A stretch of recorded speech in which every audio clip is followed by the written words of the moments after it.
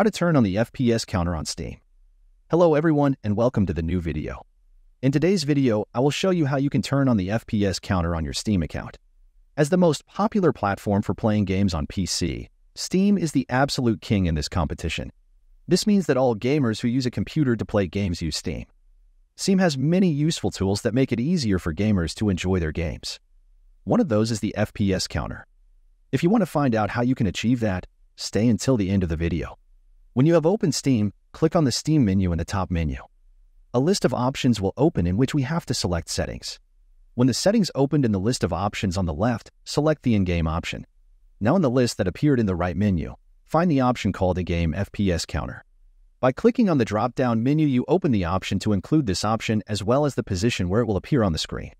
Choose one of the options that suits you, and that's all.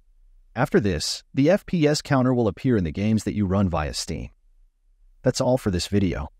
If you found this tutorial helpful, don't forget to give it a thumbs up, subscribe for more Steam tips, and hit that notification bell so you never miss an update from us. Thanks for watching, and I'll see you in the next one.